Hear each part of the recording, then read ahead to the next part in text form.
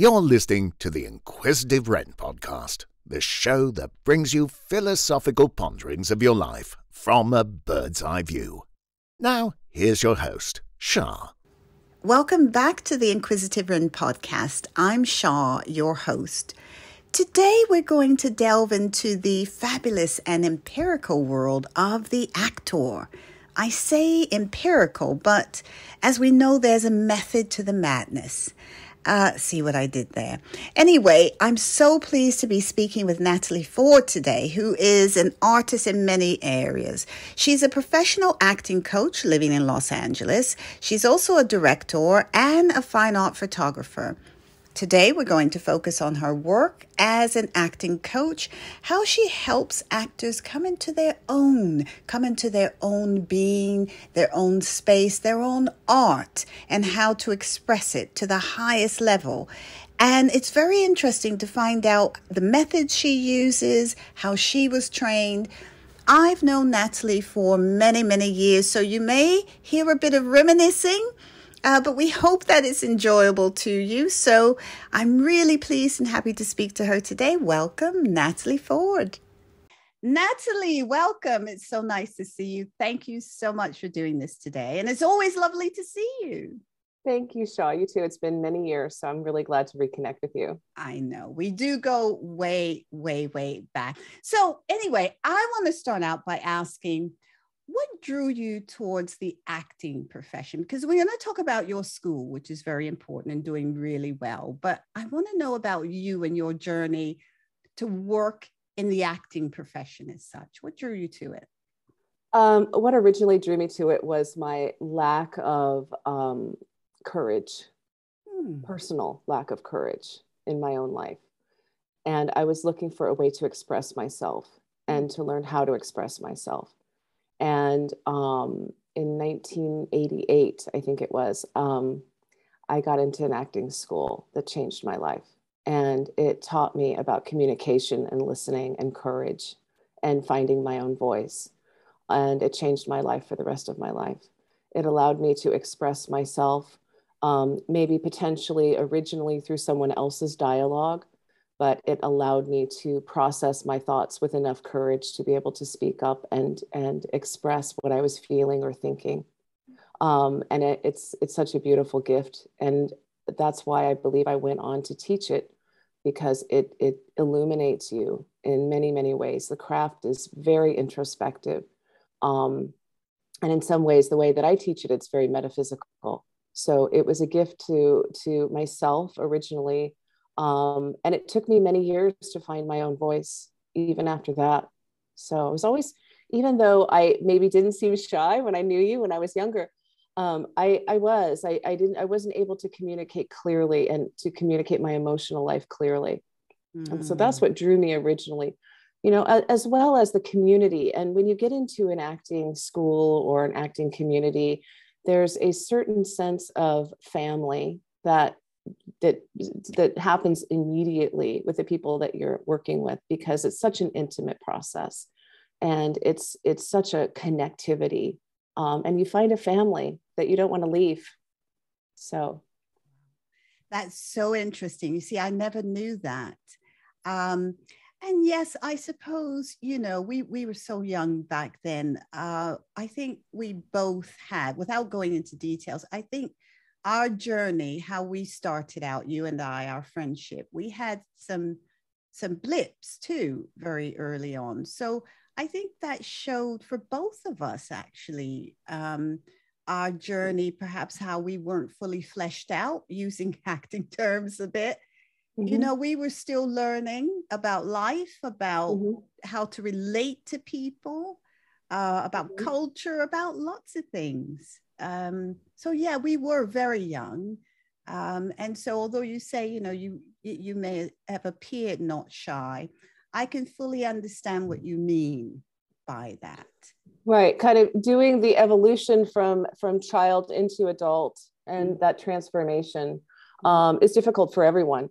You and I if it's okay if I tell them, we worked at an advertising agency that was the hottest advertising agency in San Francisco. It was a really fun job. We were both very creative people. from the get-go. And it was like Mad Men in the 80s. And we were surrounded by incredible people. And that job was a community as well. That community of creative, funny, amazing human beings. And we were our own little family as well. And we were young. But I think that we were always drawn, at least speaking for myself, I was always drawn to creative, intelligent, funny people that have courage, that do something out of the ordinary. It wasn't an ordinary type of situation. And people that do that kind of work, or any kind of creative work, are stepping out of their comfort zone, and they're taking risks. You know, they're not doing the 9-to-5 situation that is as conservative as maybe some other choices. So yeah, and even at a young age, we were young and creative, right? Absolutely. That's such a different perspective. I had never thought about it like that. So thank you for that. That's given me a whole new perspective, because as you know, I'm a bit of a hoarder. I've kept so many things, and I actually sent you a video. I found that agency stuff, a lot of stuff. And I sent you a video saying, oh my God, look at all this stuff. But I think there's a reason why it's been with me all this time. There has to be. Right. We were a family. We were a family. And back then, we were, you know, we've just been through a big pandemic in our country, in our world, obviously, but, you know, we were experiencing AIDS. AIDS had just come out. You know, we had things that were happening to us in that generation that were very, very scary and taxing as well. Absolutely. So, we were losing people left and right. Yeah. Yeah, we were in San Francisco, which was the Mecca besides New York, because it's huge LGBTQIA community. Yeah, we were really in there. So you're right. The AIDS epidemic was huge for us. That's true. It was. Wow. Okay, so memory lane, really. Just for a second.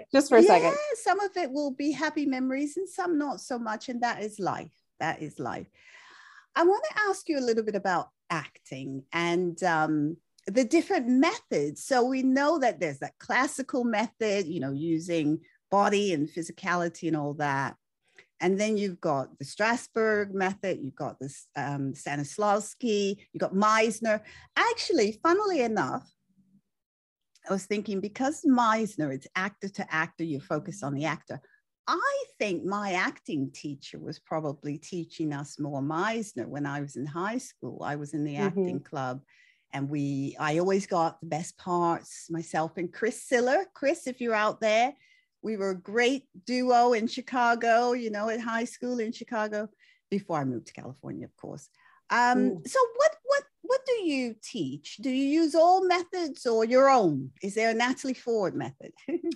There is. I have developed a lot of different classifications of craft through teaching many years. Now it's my 25th anniversary of my acting studio, which congratulations. Is That's amazing. 25. I know, it's crazy, but I respect all methods. I know them all. I integrate them depending on the client and what the client needs.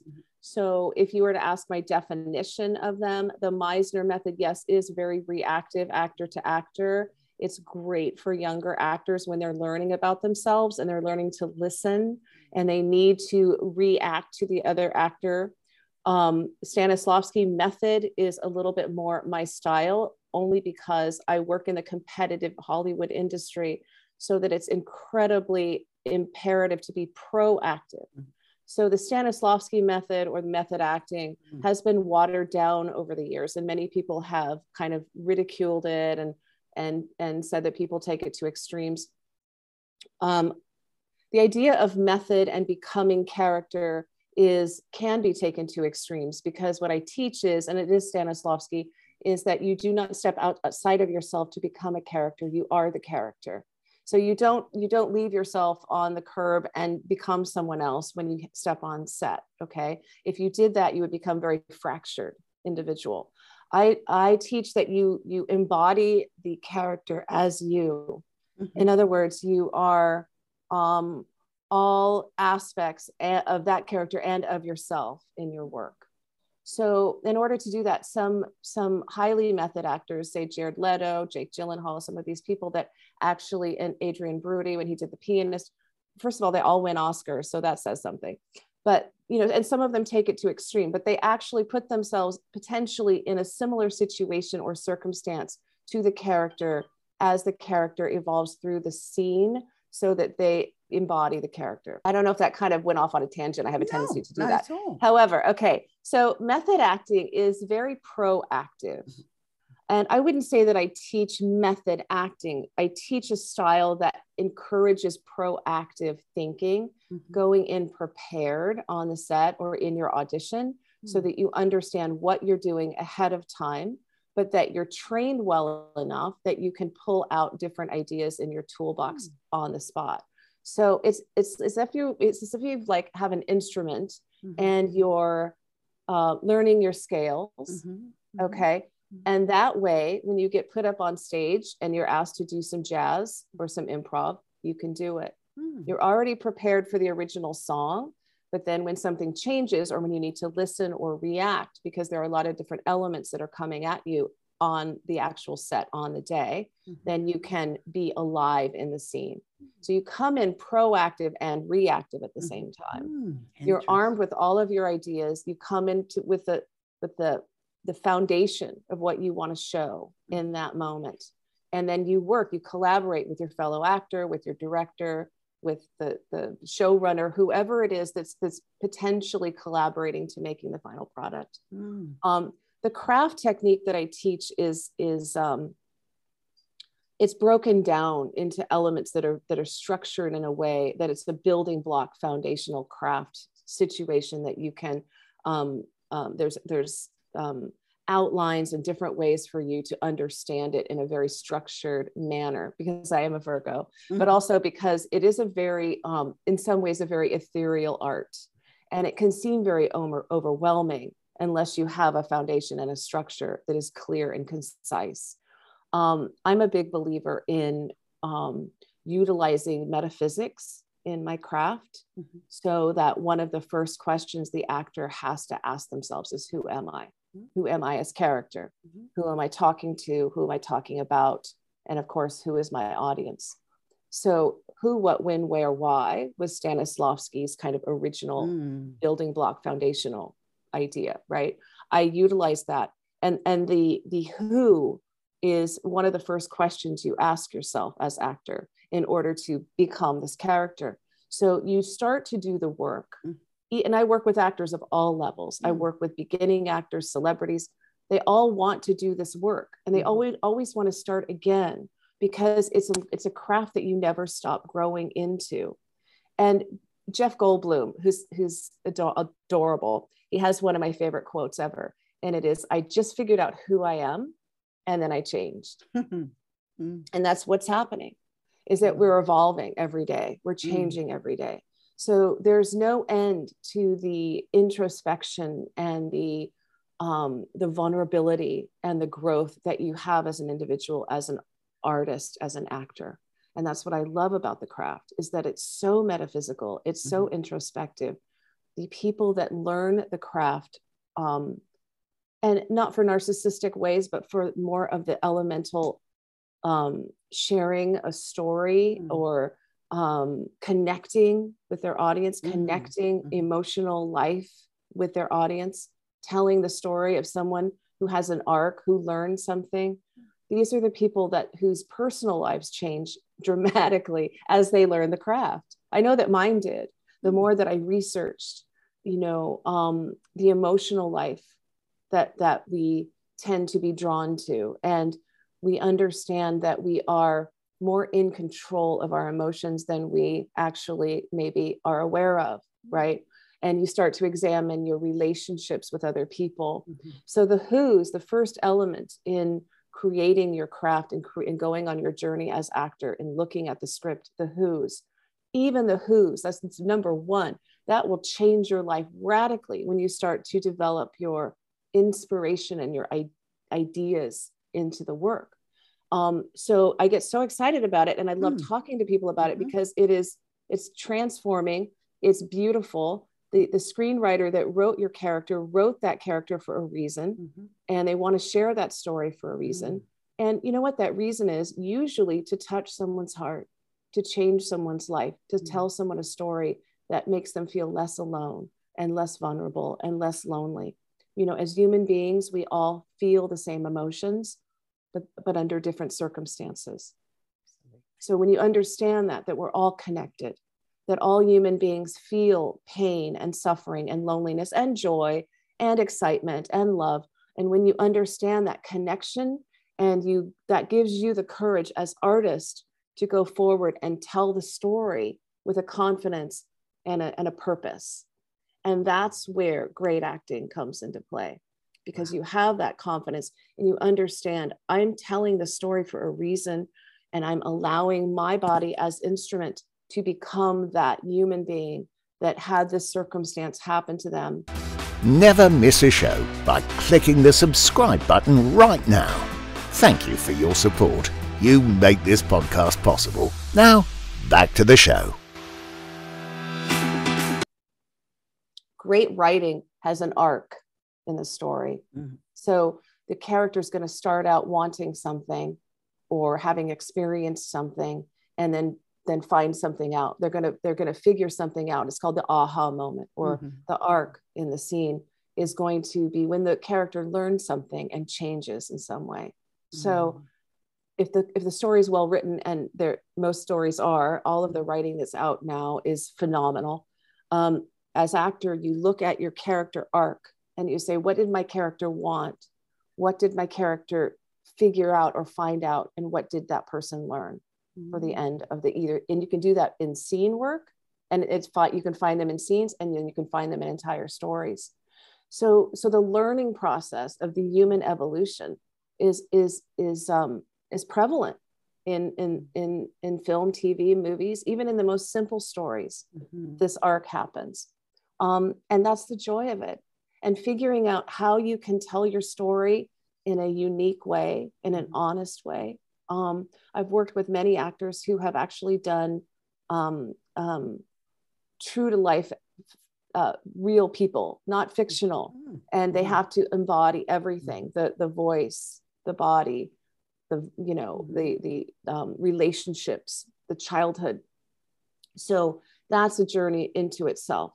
And then if you have a fictional character, you want to bring many different elements, and both of them are difficult. Acting is not easy by any stretch of the imagination. People think, oh, I could do that, but it is actually a lifelong craft. And the actors that I know that have dedicated their lives to it work very hard on it. I always say it's a 10-year journey before you make it overnight. You become an overnight success, right? And it truly is, and it truly takes a lot of perseverance. But to become a fictional character, you are able to potentially sprinkle in a lot more unique ideas that maybe come from you, as opposed to becoming this person that's already been alive or is alive today. So the Who, even just starting with the Who Are You, is such a beautiful journey. If everybody can see my cat. Oh, beautiful. I know. She's a sweetheart. I do love Lovely. my cat. She always joins my classes. She likes to listen in. So and the beautiful thing about the Who's is that you can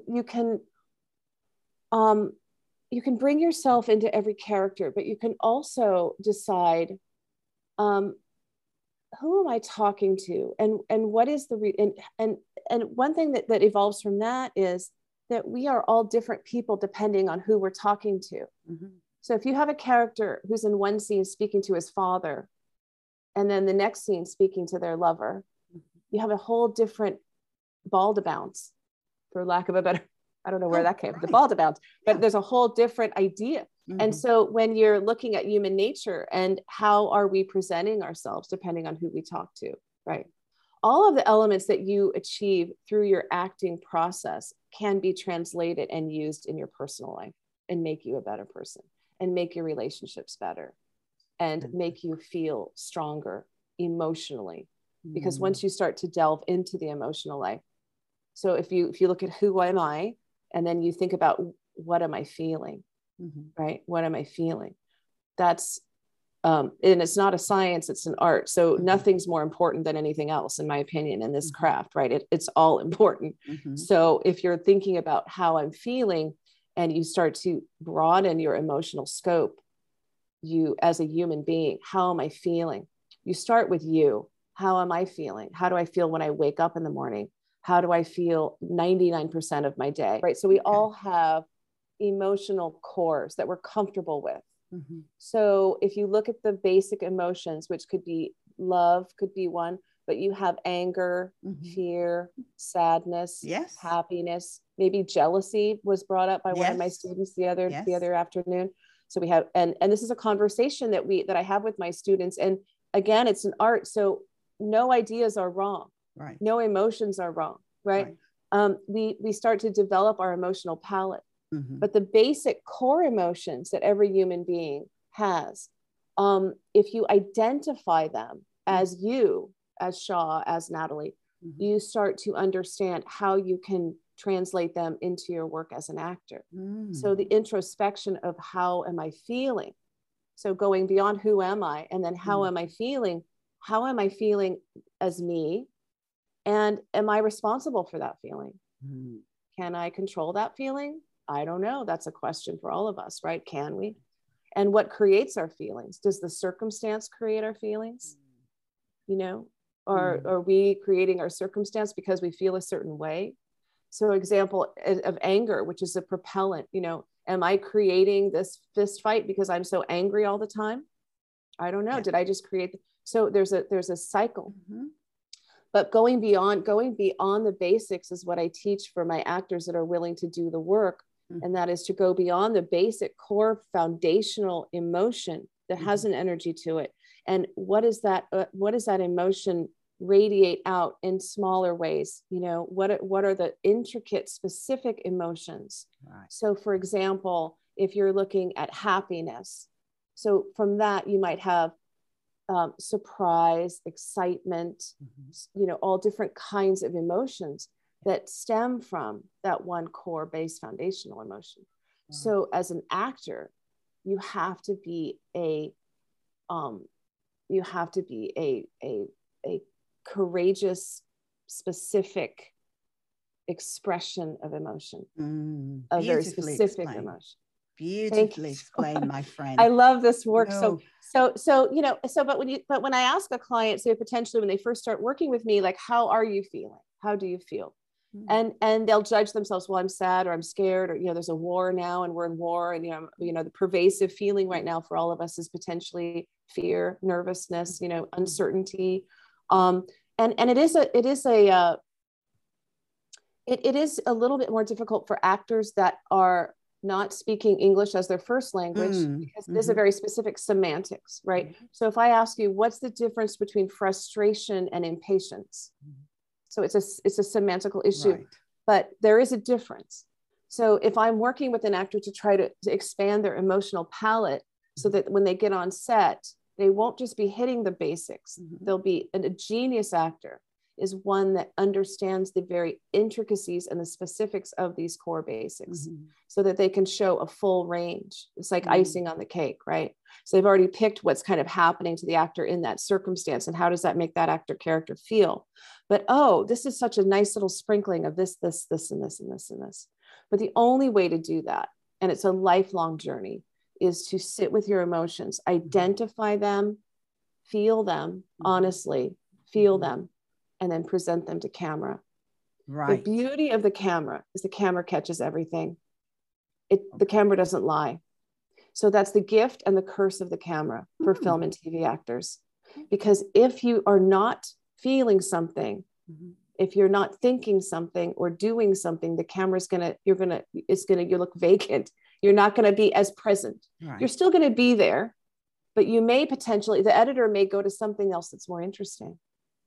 So, but the audience sees that. The audience will see that. I see that. I do. I don't see that very often, but I do see it because it's usually on the editing room floor or cut out.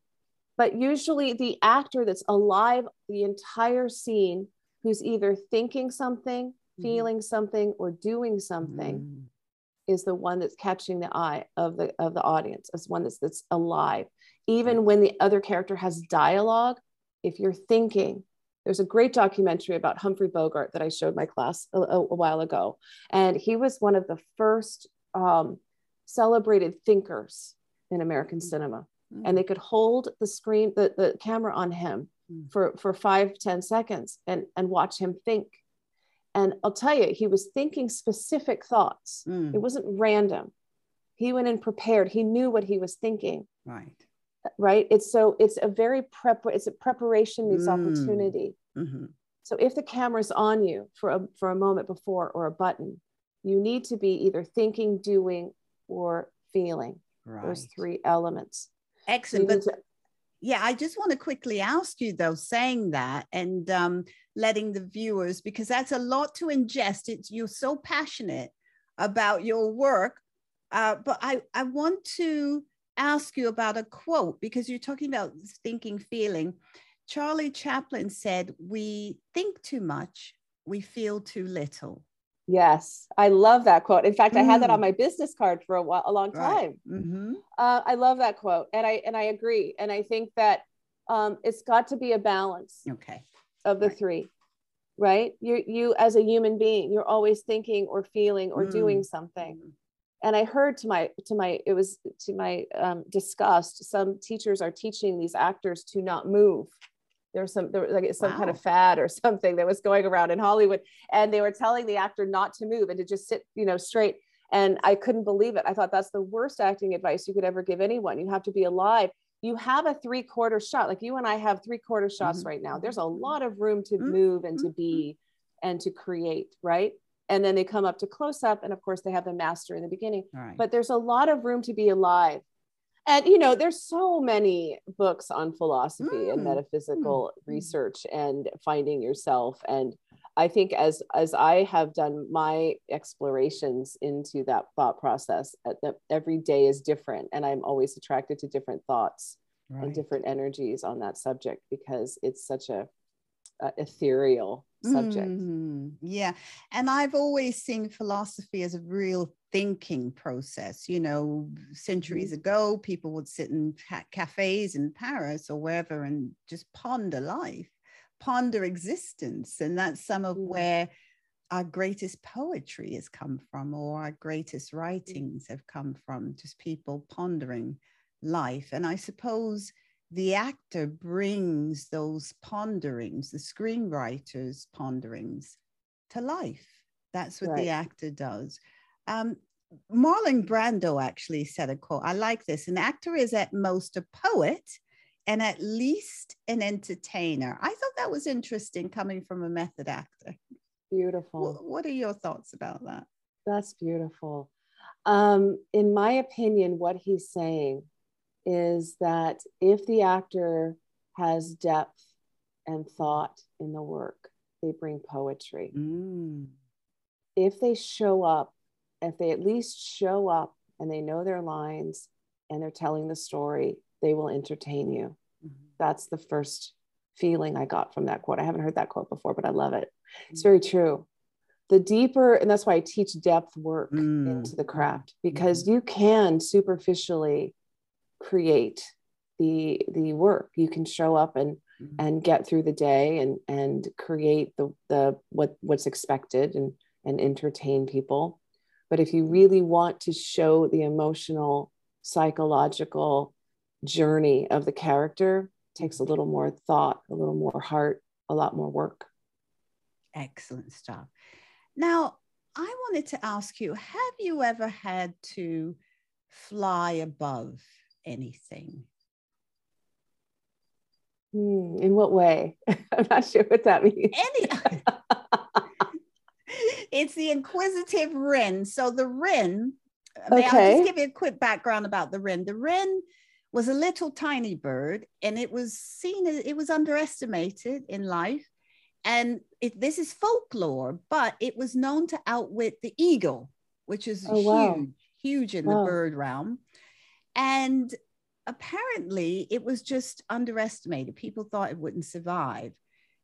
And here's this little wren. I use it as a metaphor for life, for me. That's why I call the podcast The Inquisitive Wren, because I've always asked loads of questions. But I like the idea of the wren, this tiny little bird that just flies above everything. It can sense and feel danger or, trepidation or caution. but it just flies above it. So in life, have you ever had to fly above in anything you want to share? Every day. Okay. Every day. Yeah. I think every day we do, right? It's a competitive world. Mm-hmm. And I'm in a competitive industry.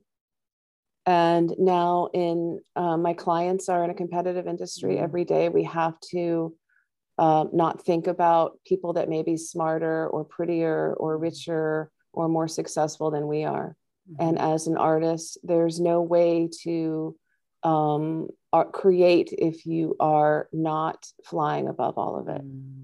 And just, letting the winds of God carry you, because if you were to think about the people, and not in an evil way or not in a predatory way, but there are people around us all the time that are maybe potentially doing better or that would make us feel like we're not enough. And so every day we have to wake up and understand that we are enough, that we are strong enough, that we're wise enough, that we have something to share. We have our own story to tell.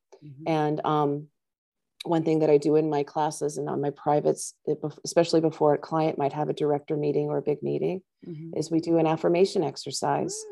And excellent. I am ready. I am strong. I am courageous. I am talented. I am flexible. I am prepared. And this is, can go on for a couple minutes so that the client and myself, I get beautiful energy from it too. We start to radiate, we start to vibrate. That shows through our work and through our speech, and it's everything. So I love that Ren story. I think we're all Wrens every day. Yeah, right. That's really helpful. I think that will resonate with many people listening to this right now, which, it kind of takes me to your, with the pandemic, it's taken people to a different space and place where we've been forced to work in a different way. And I just wonder if, people like Netflix, their profits have exploded during the pandemic. And they've gone into other areas. They put out lots of calls for work from people. They're soliciting scripts and they're really, really getting out there. And I think I'm wondering from you, have you found a difference in both what's available to the actor and what's perhaps available working behind the scenes a bit? Any thoughts on that? Because you're right in the thick of it. You're in Hollywood, so.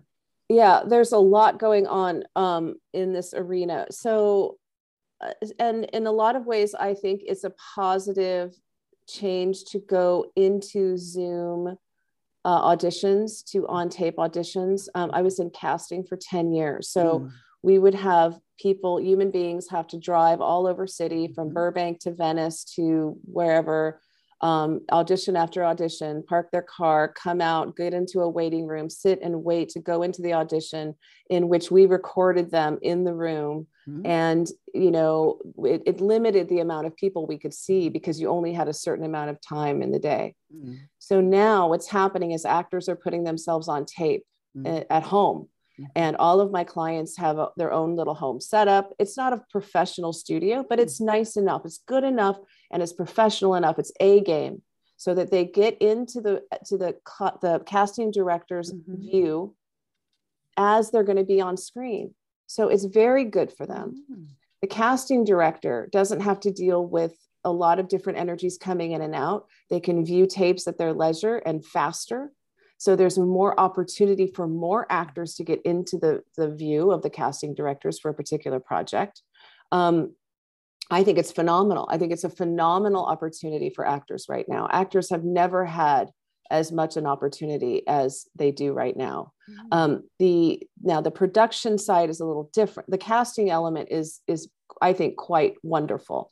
So again, they just put themselves on tape. It goes to the casting director. The casting director sees them as on tape, which is how they're going to end up anyway on film and TV, right? Yes. So that's a plus. Yes. And early on, the client gets a sense of how to put an audition on tape themselves. They see themselves on tape. So after my classes, I send them a WeTransfer and they see their work. It's beautiful. It's amazing. We never got this in the 80s or 90s or even in the 2000s, right? Yeah. So, but then productions have been hit. Obviously, productions are suffering because they're on skeleton crews, and they're not allowing, they are now, I think, because we're just opening up again. But for many years, we weren't allowed to have large, productions.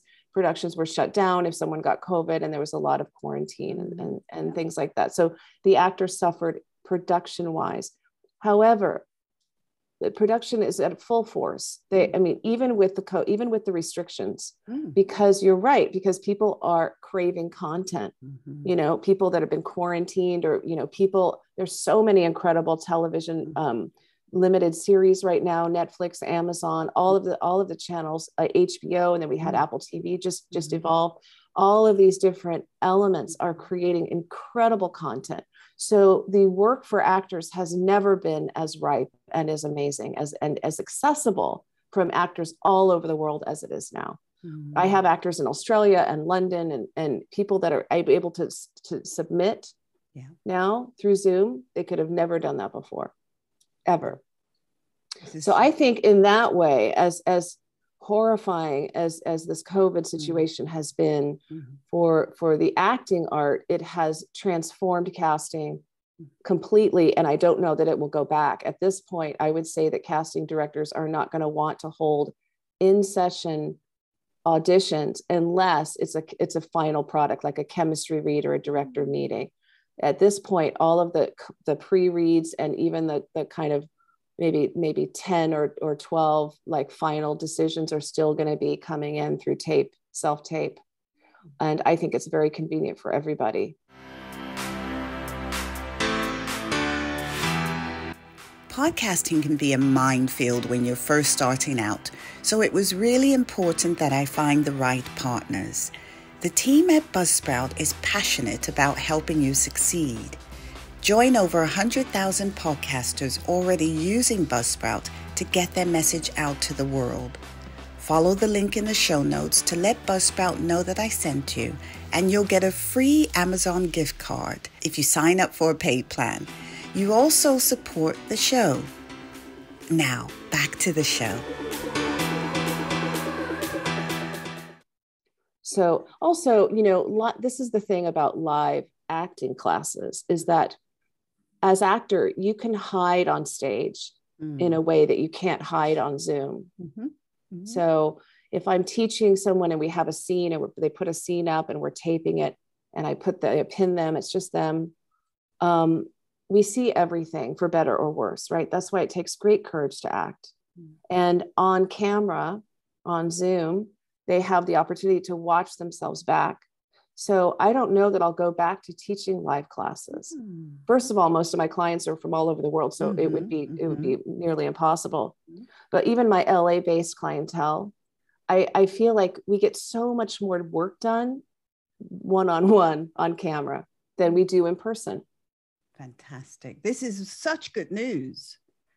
It is. It's been a real, I think everybody was, and I hope and pray that we are evolving out of this pandemic and people are starting to feel the freedom, and that Broadway can come back to life, and theaters coming back. I know that the theater actors have suffered tremendously, but for film and TV actors, it's actually been quite convenient. This is fantastic news. How does the actor, and I'm asking this question because early in my career as a therapist, a lot of actors I saw came to me for confidence issues. Now, a few of them, because I did hypnotherapy, would come to me for reflux. They would throw up before they hit the stage, or it was the confidence to actually get out there, to put themselves forward. So what do because this doesn't affect every actor, but how does an actor, how would you suggest or does it differ for each person? So I think it differs also between live stage performance and on camera performance, the butterflies that someone feels. I know actors that have, and I think we've all experienced out of body, you know, they have out of body experiences. They get so afraid that they check out, and it's like they kind of go into a blackness. They don't really know what they're doing. They're so terrified. I think that, you know, I have to say that this sounds cheesy, but training is everything. The more prepared you are and the more confident you are in your choices, the more work you've done, the more excited you are and confident you are about sharing this character in the story, right? I think the fear comes when you start to doubt yourself. And I think we all doubt ourselves all the time, but when you haven't actually done the work that you kind of maybe intuitively knew that you wanted to do before you hit the stage, that's when you're like panic potentially. Think about it as music. You know, if you know your song and you're ready to get up and sing it, you will have the butterflies and it'll be excitement. There's no question. That's what propels you. And that's why we love the art, right? But you can't wait to share it. Now, that should be the same with acting. Excellent. If you're prepared well enough and you want to get up and sing your song and share your story of the character, and the sickness shouldn't be there. You should still be excited, but you can, you know, so I would say if an actor is getting really sick, I would say, let's sit down and let's go over something that you may feel like you're missing from this character. What are you afraid of? What are you afraid maybe you didn't hit or investigate deeply enough? And push them through that, help them understand that, and then get them excited to tell the story. The other thing that you can do, and I know I just talked about creating character as you, is it helps the actor or any artist to understand that it's not about them. This is not about you. It's about the character, and you're telling the story of this human being's struggles. So try to not think about it as you, even though it is you, which is kind of confusing, but think about it as your opportunity and your obligation to tell this human story. Go. And they'll go. So it's about a lot of different elements that could be potentially making that stage fright, like upsetting. And there's a lot of different ways that you can kind of delve into it. But it's a real thing. I mean, you know, actors put themselves, it's a very difficult art. They put themselves up for grabs to critics, to the public eye. You know, even something as simple as having an Instagram account, if you're a famous actor, is risky, you know. It's you know, it's a vulnerable place to be, putting yourself up there in the public eye. And that's what they're doing every day of their lives. Absolutely. Yeah. And I like what you were saying earlier in the interview about the craft itself. It is a craft, just like a worksman, a woodman, you know, a locksmith, a painter, you know, somebody who builds homes. This is a craft that has to be worked on all the time. It's not as though you learn it and that's it. Right. Yeah, just like my profession, I'm still on courses, I have supervision, all that stuff. It's a craft. It's something that's why it's called for me a practice. It's a practice. And like my yoga practice and acting, right, I think is similar. It's something the more you do, you continue to do, you have to switch things up and change.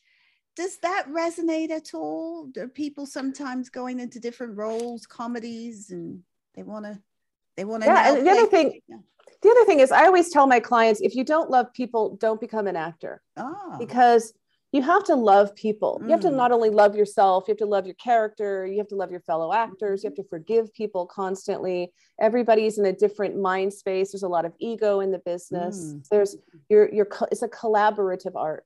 There's no way around it, you know, unless you're doing a monologue in your bathroom with your camera. It's a collaborative art. Everybody has a vision, and it's a communicative art. So you have to be able to communicate well, and you have to be able to stand up for your character and your decisions and your choices. So I feel like it's and I totally forgot what your question. It's okay. I trust whatever you're saying is related. I trust the process. Oh, the craft. So, you know, I think it's an evolving art because we're always evolving. Yeah. Our character evolves in the limited space of our scene or our script or movie, right? In huge ways, sometimes in more intricate, small ways. but we all evolve as human beings and we all change as human beings. And also as actor, the fun thing is that yes, you're going to get all different kinds of roles potentially, unless you don't want to do a lot of different things. You want to stay on one train the whole way through your career. But I always say, like, steer your own ship, you know, pick different characters that feel interesting to you when you get your auditions, you know, add some different elements of character so that you're always on a journey. You're always discovering different things about yourself as character. So excellent. Absolutely. Good. So I want to ask you, if you could live in any decade, past, present, future, what would it be? Wow, that's an interesting question. You know, I was speaking to my mother about what we've been through in this decade, this our generation, and the fear that we've had. And looking back at before or around the time that I was born in the 60s, they had the Vietnam War, they had the assassination of Kennedy, they had so many different, like, traumatic, Martin Luther King, all these different people that were, you know, assassinated, and all this different energy. And I think about the civil unrest, and I think, you know, I love the 60s. We grew up, I was born in the 60s, so was raised in the 70s and 80s, of course. And I honestly don't know, because I feel like all of these different decades have so many different elements to them.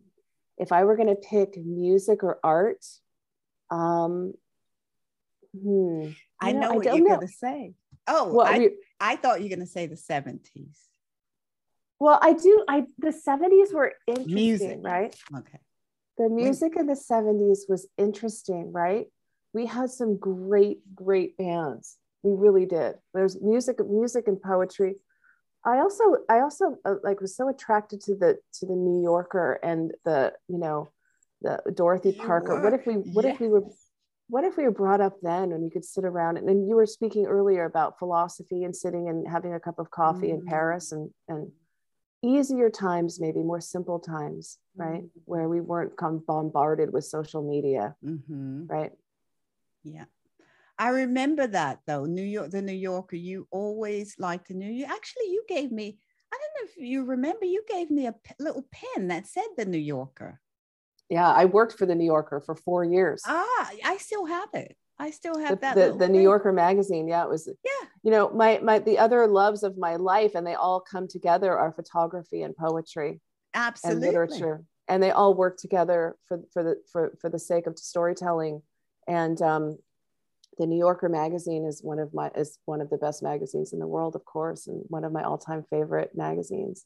Truman Capote started there. Everyone. He sure did. Absolutely. Yeah, I still have that New Yorker pen. It's literally, that's so sweet. It's just in a box over there. Yeah, not box, a cabinet. Do you know? I have to tell you that I didn't know if you remember Merritt Malloy. Merritt Malloy, yes. The poet. Merritt Malloy. I have to say, there's one thing about social media. So I reached out to her on Facebook. Oh my God. I produce these poetry gatherings with my community here in LA. And every few months we get together and read poetry. And I invited her, and she might be coming to the next one. You should probably fly over and meet her. Come stay with me. I would love to. She wrote to me. I wrote to her. She wrote back. Come meet her. You have to come and meet her, and we'll have, you know, because she is getting older. She is. She was one of our inspirations. She was our inspiration. Definitely Merritt Malloy. Beautiful, beautiful poet. What a beautiful woman. Definitely. So heartfelt. She inspired my own poetry. Oh my goodness. You're meeting her. Oh my, when you're going to come. We'll talk about it. We'll talk about it later. We'll talk about it off stage. Off camera. What makes your heart sing? Music. Music. Yeah, you've always loved music. Music, and I use music in my teaching, and actors should use music as well.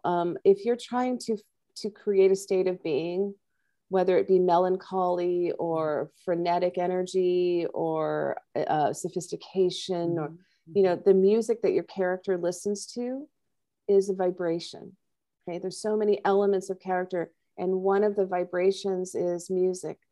And so when you start to understand the power that music has over the human body and spirit and vibration, you appreciate it even more. So that being said, I am specific about what I listen to. I don't listen to certain music that kind of like, you know, makes me crazy, obviously. So very picky. I can't do like hard rock or punk rock, or, you know, it's just, you know, it's too radical for me. However, if I were working with an actor that was supposed to, you know, be a young rock and roll kid, that's what we'd be listening to. Right. So it's very important. And it's a gift. I love musicians. I've always loved music. Now, I want to go back to your school and how people, I mean, I know you are specific because you can only help a certain amount of people at a certain amount of time. So if someone needed, sorry guys about my green screen, it's a bit odd. It looks like a ghost is coming in at times. But anyway, I'm possessed. I am indeed. It's your good vibration. It's your aura. Yeah, right. You know, remember we used to say that? Yeah, right. Yeah, I wanted to ask, so if somebody wanted to, you know, have they were just going into acting. And I actually want to tell you my story about Carrie Fisher, actually, but I will tell you in a minute. Oh, I'd love to hear it. Yeah, when I was an extra in LA, I think you were still in Northern California. I just moved to LA. But anyway, I wanted to ask, if somebody wanted to come to you to join the school and to get some training, how would they go about it? Do they audition for you? How did they go about it? So what I do is I have the website. They can either like kind of register through the website or just look me up. And then I do interview people. I do that because I think it's good for everyone. I would do a little FaceTime hello. I talk about how I teach and see if it resonates with them. I see what their energy is like. I have students of all different levels. So I want to make sure that it's fair for everyone, depending on where they play, what class I place them in, so that they're all kind of in simpatico. And energy is really important to me. That's why, you know, you and I are friends, is because we're so in tune with energy, and it's everything in acting. And so my students are guaranteed when they're in the class that they're safe from bad energy, if that makes any sense. So everybody that's in the class, they're supportive, they're competitive, but they're smart and they're working actors. Everybody signs an NDA before they get into class, meaning that they cannot share what's been talked about in class. We talk about intimate things. Emotions are intimate. And then once they pass, or they like me and I like them and they decide to come on, then they just join the class on Zoom. It's pretty easy. I send the link out. You know, it's like the time change can be tricky for some of the classes, but because I do have London and Australia, which are completely different time zones, but we make it work, you know. And I have one class Tuesday morning, LA time, and Australians get up at 5 a.m, their time the next day to join it. They're dedicated and they love the work and they love the community. So I do keep a pretty heavy eye on who I allow into the class, for sure. Yeah. Because you've got an eclectic group, actually. You've got, as you said at the top of the interview, you've got professional actors and some very famous, very well-known celebrities. And then you've got people just starting out, just getting out there. So it's good to mix it up, isn't it? I would think, because I think it's really important to feel safe. I think that when an actor joins a Zoom class, they need to feel like they can be themselves and make mistakes. So it's okay to be a beginner if you're working, if you're earnest, and if you're showing up and you want to do the craft. If you're not like just looking to be kind of having fun in my class, I hate to say it, but I'm a professional coach. So I don't have time for people that just want to have fun. I want them to succeed in it. You know, I make sure the people that work with me work and get, you know, make their dreams come true. So if you're in the class, I want you to be a serious actor, not to say that we're not going to have fun, but that people that are in the class already, they're there because they have sacrificed a lot and given up a lot to make this their profession. So they want to be surrounded by people of the same mindset. So Yeah, the celebrity actors that I work with are more for performance prep. Mm-hmm. So they're not necessarily taking the class, although they'll come in. The great thing about the class, I have to say, is that I have professionals come in, industry professionals come in and view the scenes and give the actors feedback. I just had John Patrick Shanley, who's one of the most all-time iconic director, screenwriters, playwrights, come to my class. And he watched the scenes and he gave them insightful feedback, and everybody was over the moon. I mean, needless to say, it was a big coup. It was like my gift for my 25th anniversary. It was incredible. He's an incredible human being, so prolific, so thoughtful. Watch the scenes with such emotional investment, you know. And I challenged my actors to be ready for professional industry guests like that, right? So, and these are friends of mine. So I'm not a like showcase class. In other words, there are showcase classes where you can sign up and have people just come and watch you, but these are actual friends of mine. So I want the quality to be great, because it you know, it shines on me how the actors present their material. So the showcase is different than a personal guest coming to a class. It's more intimate. They trust me. They trust the actors that they're going to see. So I've had casting directors and managers and agents come to the class, and directors. I had Wally Pfister come, who is the Oscar-winning cinematographer with Chris Nolan. He did all the Batman movies. So sometimes it's great to have not just directors and writers, but cinematographers come in, because the actors can ask questions about camera, eye line, continuity, physicality. Is it okay with this? Can you share a story about that? So having different elements of industry professionals come in and talk to the actors is a big coup as well. So that's really fun. If you'd like to be a guest on the show, email us at inquire@theinquisitiverin.com. That's ENQUIRE@theinquisitiverin.com. Be sure to check all social media, especially the Facebook page, for new topics being discussed. And if you can contribute, please let us know so you can be a guest on the show. Now, back to the show. It is really fun. Yes, and they get a full experience of that. Something they wouldn't normally get if they're not getting parts, they're not on set, they're not. So this is fantastic. Right. Yeah. Thank you. And, you know, it's through Zoom, because I would never get John Patrick Shanley unless he literally is on Zoom. He, you know, I'd have to fly him to LA, you know, so these guests can join the class from all over the world, and that makes it easier for everybody as well. So that's been great. It's been great. Fantastic. And 25 years. I mean, congratulations. You're doing something right here. But, you know, just going back a little bit about that, you started out as an actor pretty much. Well, you know, learning the craft. Right. And then I forgot to ask you a bit about what made you start to teach. Well, so it's a fun journey. I started in San Francisco. I studied with a woman by the name of Jean Shelton. And kudos to the Actors Theater there in San Francisco. She was phenomenal. She taught me a lot. I know that name. I know she's amazing. Name. Okay. And her son, Matt, was my first acting teacher. Wow. And she studied with Uta Hagen. So she was training us the Stanislavski Uta Hagen technique. And then I went to the American Conservatory Theater and I got more kind of musical theater stage training there. And then I went to New York for a few years, came back, and I started studying with a woman by the name of Elizabeth Kemp. And I don't know if you know who she is. She's well known because Bradley Cooper thanked her at the Oscars. She's an incredible acting teacher, Elizabeth Kemp. She's passed away now. God rest her. She was an incredible teacher, mentor for me. And I studied with her. Well, when I came back to San Francisco after being in New York, I was pursuing performing. And I met some incredible human beings in one of my first experiences on set. It was, I did a couple different things, but I met Philip Seymour Hoffman in 1994. It was his first role. He was just out of NYU. And he was doing When a Man Loves a Woman. And I also met George Lucas, or I was working with George, and he propelled me into meeting this casting director by the name of Nancy Hayes, who was also in San Francisco, and she's still there. And San Francisco has like 2 casting directors.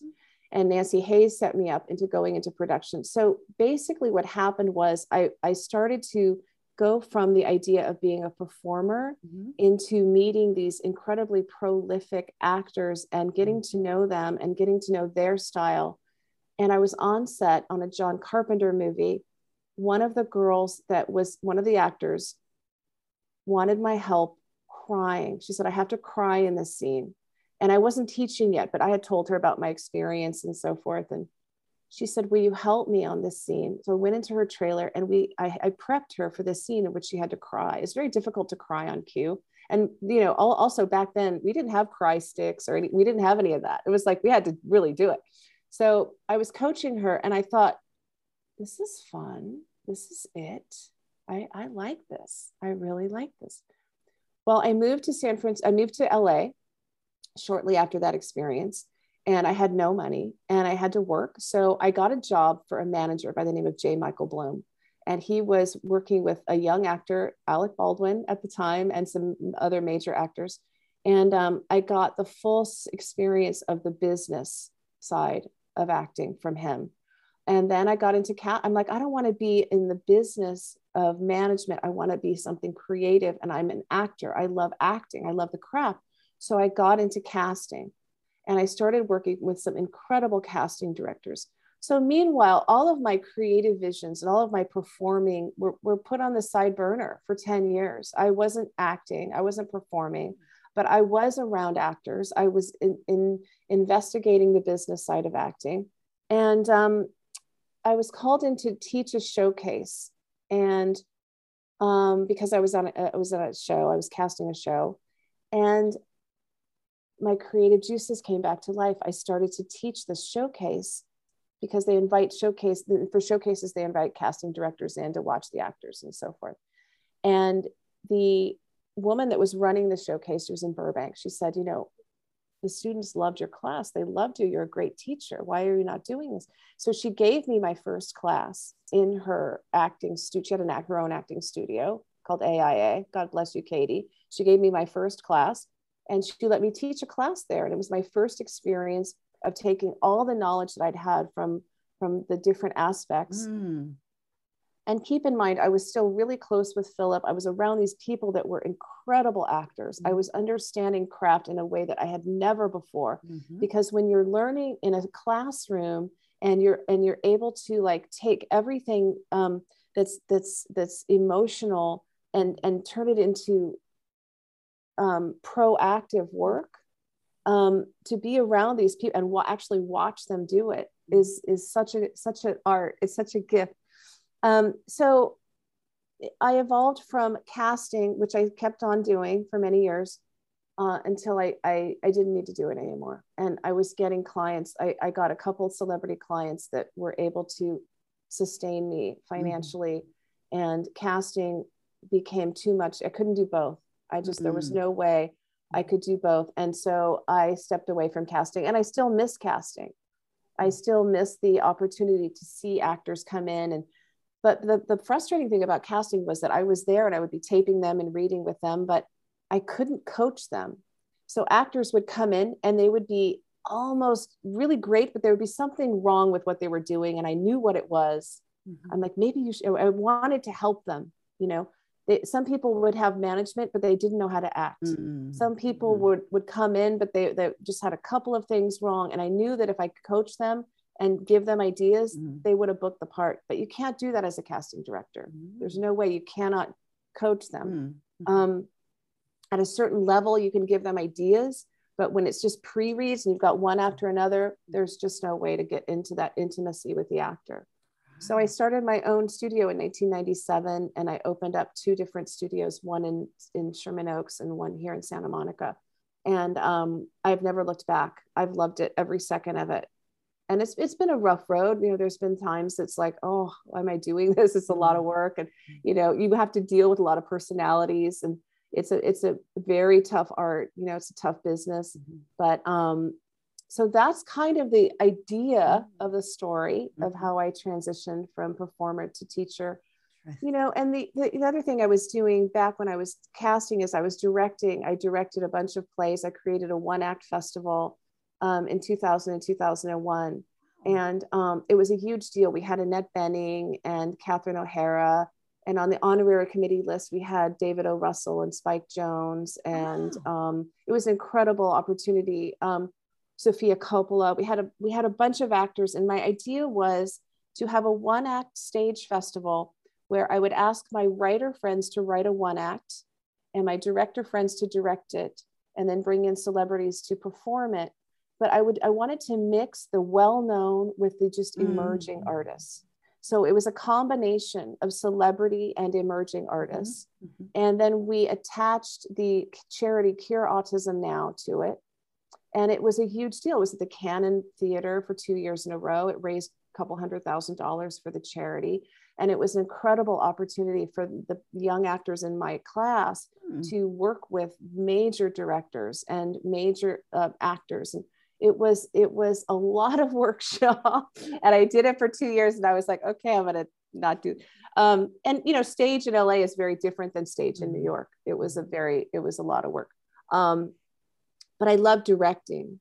So looking forward, I've been looking at directing. And now everyone that has ability to direct shorts or direct a feature, that's something that is coming very quickly up the road for me to get done as well. It's on my to-do list, right?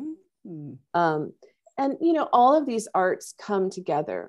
And when you think about directing a feature, like you think about the element that music brings, the sound brings into it, and the photography brings into it, and the writing. So all of this, so film is such a collaboration of all of these beautiful arts in one. Yes. What a journey. And, you know, I just wonder what feeling you get when you see one of your students in a production or excelling. What do you feel? I cry like a baby. Like I cry like a mother hen. I just had a client. I've been working with him. He was in a sitcom, and I've been working with him and brushing up his dramatic skills. And we've been just doing audition after audition for about 2 years. And he called me a couple nights ago and he said, I got the part. And I just wept with happiness for him, because, you know, these actors, we work hard. You have to put a lot of auditions on tape before you get that big break. And this is a huge movie. It's going to be an incredible opportunity for him. And that character playing opposite of him is already a celebrity. So it's going to be an incredible opportunity for him. And like I said, you put in a decade of work to become an overnight success. And that's what these kids do. And sometimes it comes quicker. You know, sometimes I get clients that are already on shows that don't have the training. And that's a lot of stress because they have to struggle to keep up.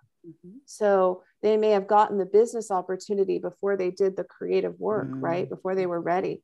So I work with them, and that's a harried process, because we've got to pick what's going to make you better for your taping tomorrow. Like, right. So how are we going to get you through this next scene and make you feel confident? So everybody's journey in acting is very, very different. And that's what makes the business side of acting confusing to most actors and frustrating potentially, because they can look at their fellow actor who just got a part on an NBC show after they've been in class for 2 weeks, you know, and they've been in class for 10 years, but it's tenacity, and everybody gets their shot at some point. You just have to be ready for it. I believe in hard work. You know, everybody that I have seen succeed over the years works work very hard, and it's very difficult. And what's also interesting is once they get the part, the actors that I know that I've helped performance prep, so you've prepped to get the part.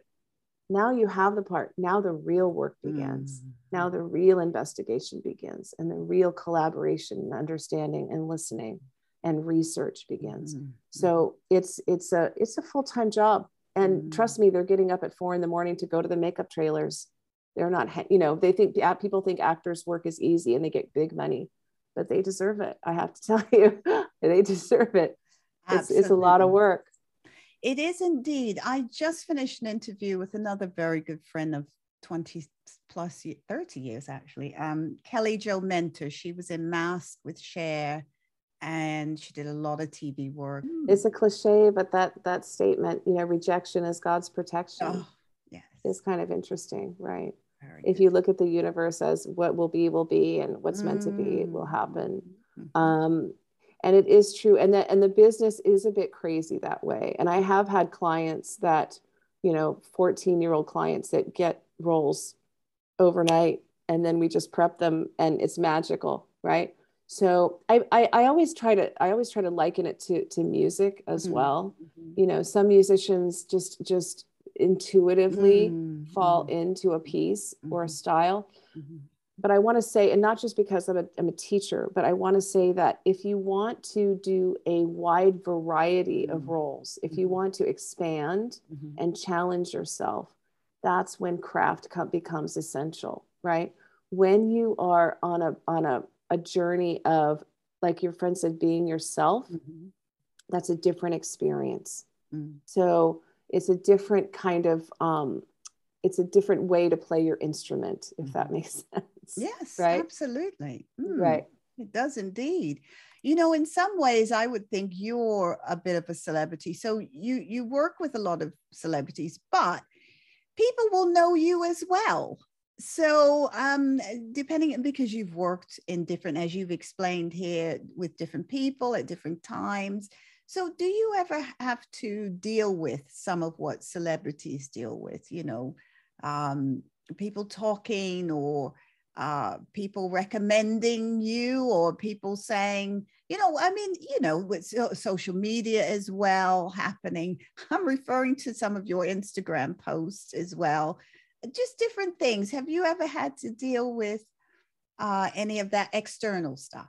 I hold my cards pretty close to my chest, and I don't. My classes are so private.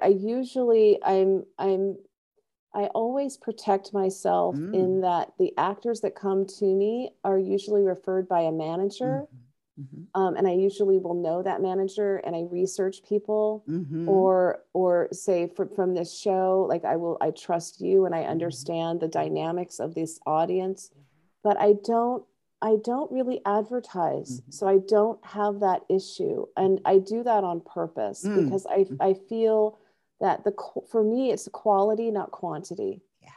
And so because this is how I spend my life, the energy exchange with the people that I work with is so essential.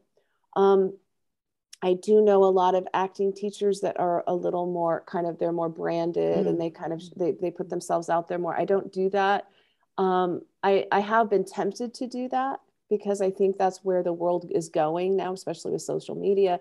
You know, you create this persona, and I got pictures like I'm in real estate, you know, on bus benches going up and down Hollywood. Just kidding. I would never do that.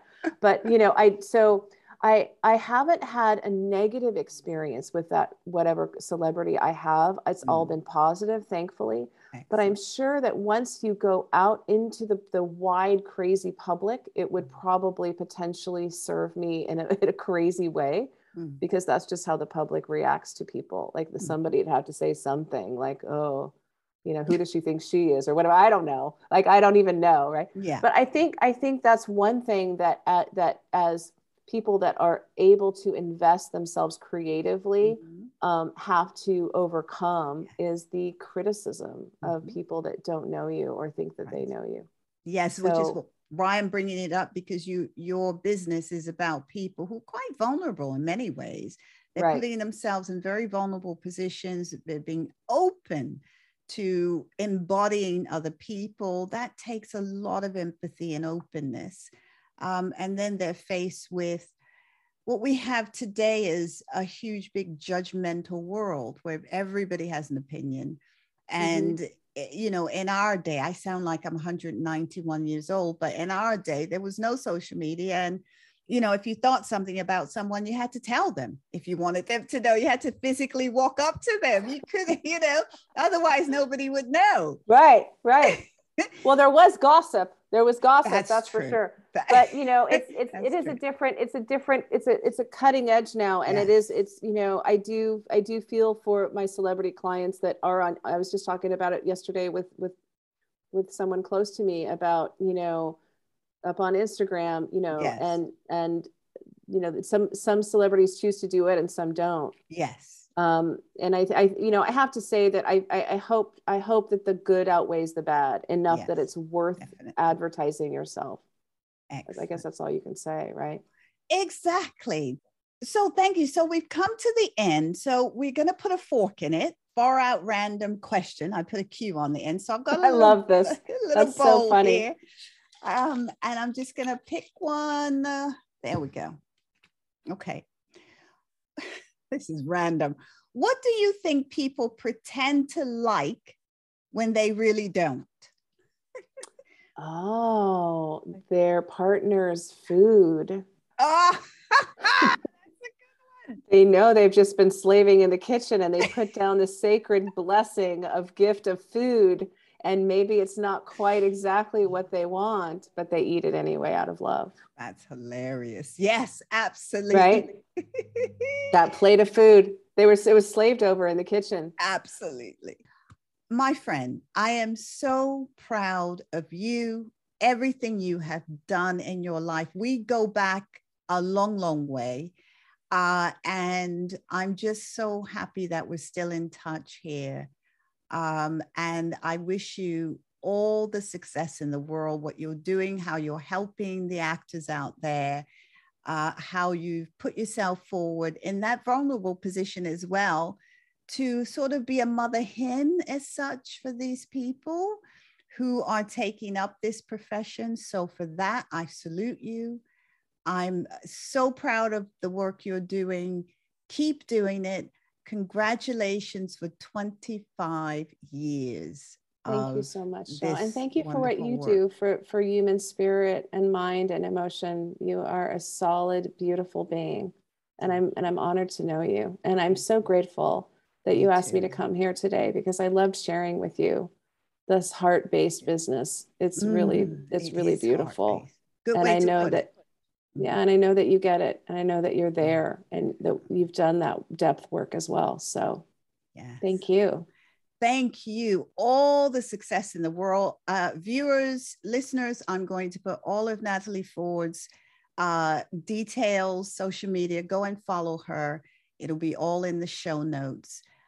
Contact her if you want to know more about how to join her classes, her school, which are amazing. Our classes are amazing. So thank you once again. I wish you all the best. Sending lots of love as always. Thank you, Shel. I will see you soon. I'll talk to you soon. Thank you, love.